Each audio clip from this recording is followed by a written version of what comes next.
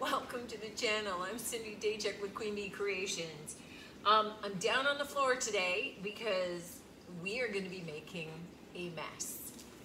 I have, you know what, I've always wanted to try making some concrete planters. And now that it's kind of springtime, it seems like the perfect time to try. And it turned out that my son's cowboy boots have given it up, right? So they're all split, and it turns out it would cost more to repair them than they're worth. So he was throwing them out. So you know me, good junk. I'm gonna turn them into some planters. And what I intend, okay, so I think I'm armed with everything that I need for this. I have a big bucket, and I needed a honking one because he's got honkingly huge feet. So I needed something that would hold the foot. I have some dollar store rubber gloves because I want to protect my hands, and I envision I'm going to have to be throwing these babies out. I have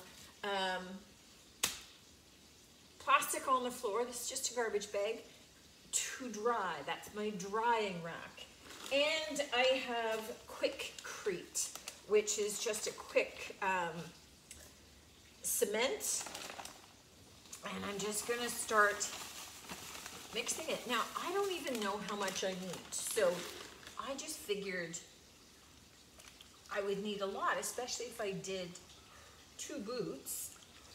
So I did a lot. I've got a lot of water in there, but I have extra water in case it starts drying really fast, or I need more, or I don't know. Something. Yeah, this seems like maybe this is a lot. I never know with these things. Okay. So let me do this. I'm going to take off some of the water. And then that'll be the water that I use. And we'll see how this goes. I mean, this will start to set up and start getting thicker anyway. And I'll probably have to dilute it. But I figure if it works, this would be very cool. Oh, okay. So this part's kind of fun. Just mixing it all. It's all pretty gloppy.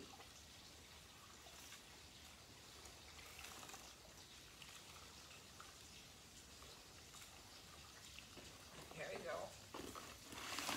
Whoa.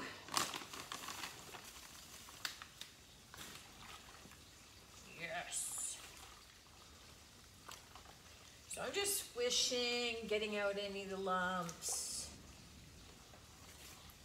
So I think that what you want is cement for this, not concrete. Concrete, I think, has the stones in it, and we don't want that. And this is kind of a smooth consistency. And if my past experience with this is any help, I think it will start to set up, despite being fairly runny. So, the first part is, I just want to start getting the boots coated. So I'm going to pour some inside.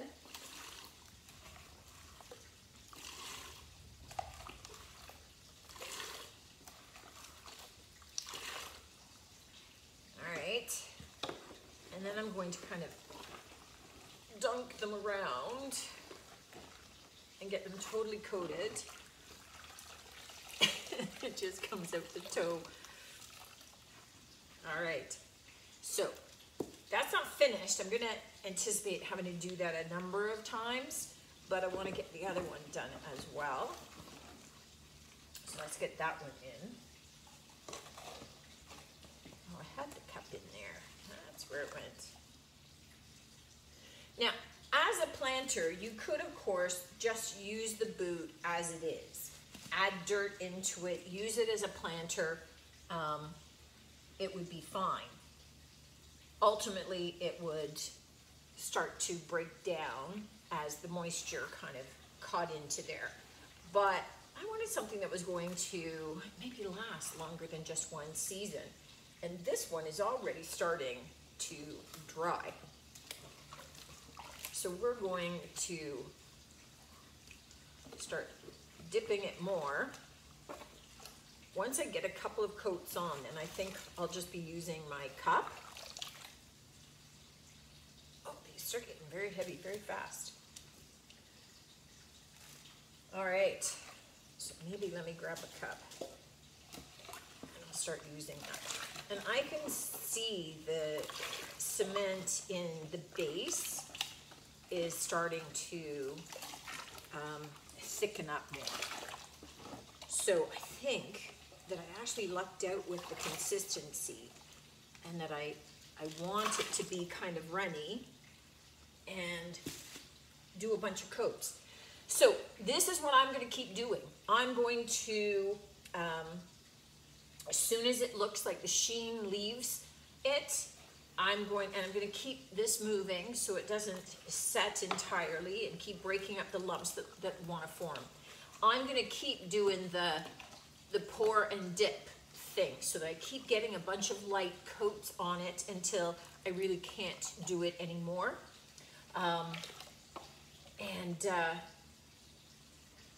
Just keep reinforcing. Before I show you where we're at with the boot, I just want to show you a little bit of what else I did. So I had extra cement, as you could imagine. So one of the things that I did was I poured a bunch into this little glass dish that I had just in the shop. And as it was drying, I pushed in some tea lights so that I would have, and here I just want to brush the water flakes away and dump that out. But you know what? I didn't want to waste any. So now I have a lovely little tea light for the back patio. Okay. The other thing I did was I had the water containers off to the side. So, and you're a little drier. Let me do that one. There's still water floating on the top of that one. So what I tried doing, stuffed a tea light in. So what I did was I took a small plastic cup, filled it with the cement, and then I put it inside the bigger container, and you can see it start to loosen. You can see the color change where it started to loosen out of there.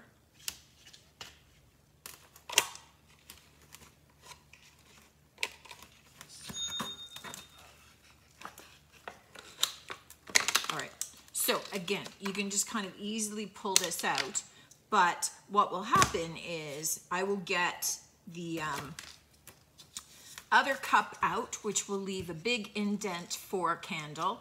And then I have the smaller one, which also has the small hole in it. So I'm going to continue to futz and get that out.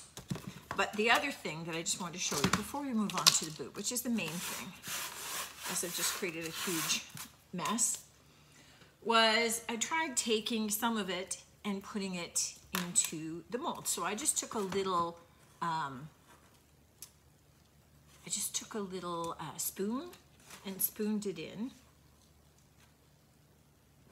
And I just thought, well, you know what? I don't have a project for it yet, but I will. Oh, look at that. All the details of the mold. So I need to put that somewhere safe. Cool. So again, there's nothing wrong, and my mold is fine. Now, over time, if I was doing tons of these, I don't know if, I think there's lime. Is there lime in cement? Whether that would break down the rubber if I was doing this constantly, but I'm not doing it constantly. And I deliberately trialed it. On molds that aren't retired yet. Oh, and look, at the detail. So I did a couple of doors, and the rest of this just crumbles out. So I will take a brush to this and brush out all the rest of the dust. I tried a couple of the little frames.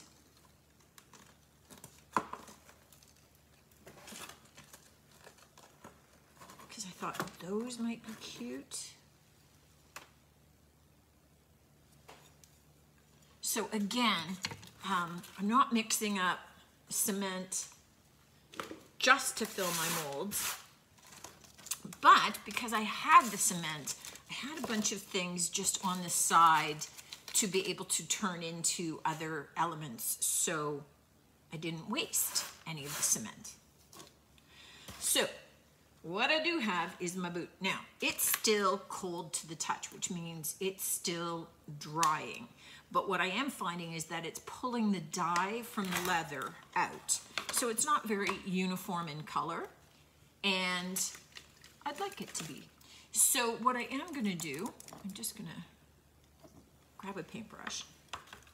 I have some fusion paint here, just from a different project that a client wanted me to use some fusion on. So this color, just so you know, is soapstone. So it's a nice gray, which kind of fits in. And I just want to paint this out to make this a little bit more uniform in color. Now I do have some pebble, and I do have some linen from Fusion as well. So we'll see once this is dried whether I decide that I want to just kind of start doing a little bit of blending to make it a little bit more of a mottled finish, which I'm thinking I will, just to make it a little bit more interesting rather than just the gray. But I'm going to get the gray on, let it start to dry a bit, and then we'll come back and see about adding a little bit more detail, a little bit more texture onto this. Now that the boot is mostly dry, I don't want to say it's totally dry because I'm too impatient and I'd be lying. I am going to take, this is linen, and I'm going to kind of dry brush it. So I'm kind of using the same brush, and we're just going to kind of dry brush it over the surface to add a little bit of detail. So what I'm doing is I'm going from dark to light. So we're going to do this in the linen color, and then when that's dry, I will take pebble and do exactly the same thing. Okay, our boot, oh my goodness, this is heavy. This has got our dark gray, it's got our lighter taupey color, it's got the 3 colors, so our 2 dry brush colors over top. And I gotta tell you, I wasn't liking it before, I really like it a lot now.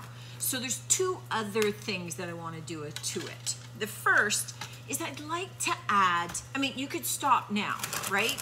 And you can see where that dry brushing really brought out some of the rough details of this. Looked way better than just the plain gray. What I want to do is I want to add just a little bit of touch of sort of a lichen kind of, you know, it's sort of like this is old, it's worn, it's been sitting out in the backyard, and you've got lichen, moss kind of idea growing on it. So I need to have a green. I don't have a green all-in-one that's the color that I want. So we're making our own. I've taken liquid patina, which is a top coat. You could use the top coat of your choice. You could use Big Top. I happen to have this sitting on my table because I was decoupaging with it. And I don't need lots. So I have that. And if you're looking at making any of your paint colors into kind of a little bit more permanent, obviously this going outside, I don't mind if the colors are all gonna wear away and stuff. It's designed to look aged, but I'd like a little bit more color. So we're gonna add a little bit of acrylic paint to this. Now, You want to leave this to be at least 80% top coat, so you're not adding lots to it. I have this green color, which, what does it say? Chrome oxide green. I don't know what that means. I'm just going by the look of it. It's a little bit darker than I wanted. I would have loved like a nice olive green. I didn't have that. So we'll just do 2 little blobs.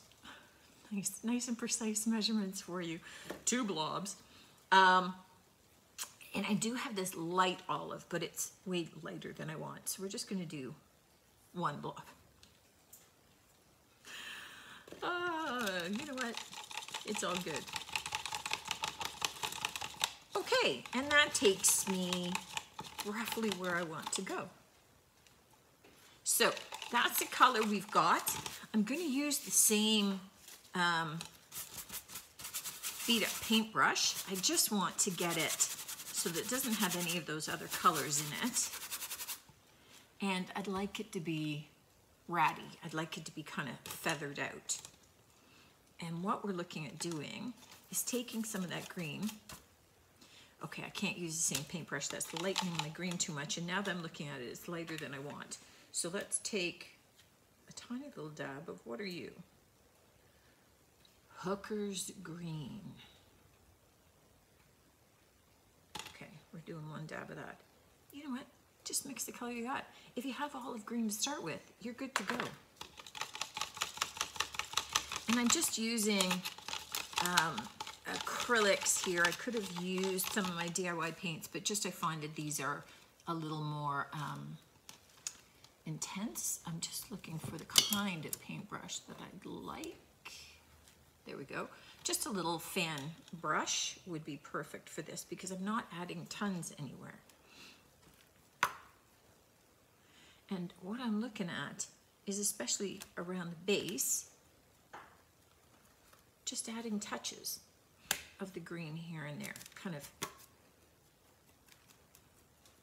just making it look like it's starting to grow up the sides of my boot. So that's what I'm doing now, is just adding bits of this, right? Of the green in places where I think that the lichen may have grown. So, you know, oh, that's so heavy. Even like up the sides here kind of idea. And then we'll come back for the last step and then they're done. Okay, I have to tell you, I really like it with that little touch of the green added in, just here and there, right? It just adds a little more depth. So we're just doing one last thing. And just so that we're clear, I ended up playing with my green until I got one that really is kind of that khaki olive color that I was after. I wasn't happy with the other greens. They were too much, too bright. And before I put my elbow in that, let me dry that off. Because I just know I will. All right, so the last thing I have is Dark and Decrepit. And this is again, another liquid patina from DIY, which is dark, right? So it's kind of in the brown shades. And what I want to do with this is just follow some of the lines and the crevices and just add a little bit of shading. So I'm just using a small paintbrush for this one. And I'm just kind of adding a little bit of a dark texture wherever it's sort of already kind of indented and dark, and just kind of making it look like sort of dirt has settled in or age has settled in over there, and just kind of following some of those lines and crevices that are already on there. And it's just going to add just another element of detail. I mean, you could skip all of this. You could just paint it one solid color if you wanted, but you know what? It's a fair bit of work. So I want it to look how I want it to look, and I wanted it to look really old and worn. And this is kind of the final step to help it do that. So again, just kind of following those natural crevices. And okay, it's kind of heavy, but you can see down that side right in there. Oh my good Lord, he had big feet. All right, if you're doing your child's boots, get them when they're younger. Although gosh, I think I would have had to have gotten him when he was 6. He just got big really fast. All right, I'm just gonna finish doing this to both boots, and then we're done. And I have to say, this turned out way better than it looked like it was going to when I first started. And here's my finished boots.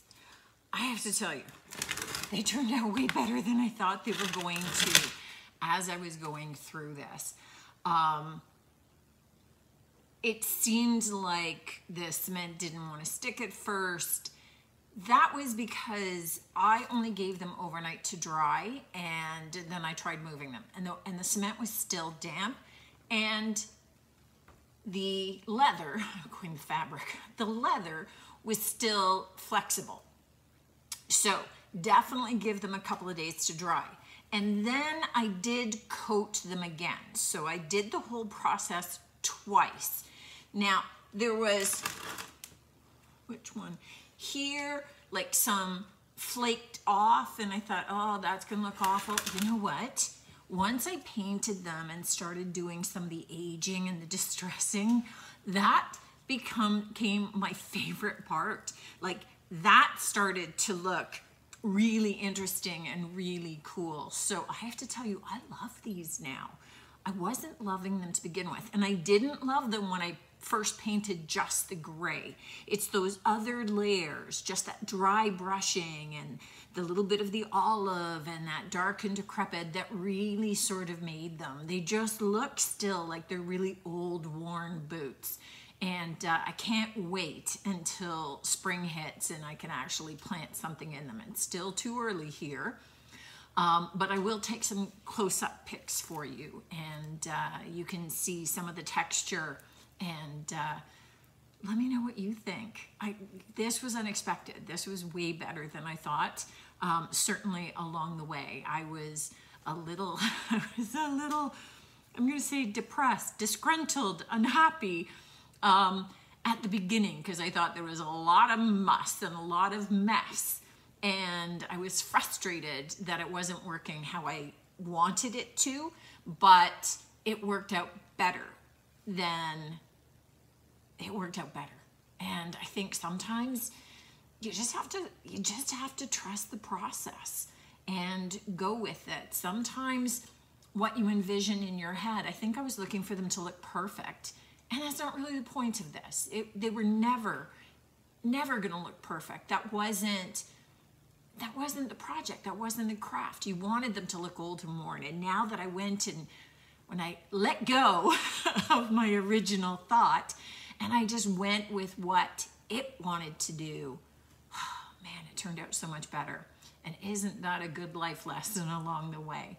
Let me know what you think of this one, guys. You know I love to hear from you. Hope to see you on the next one. And until then, take care.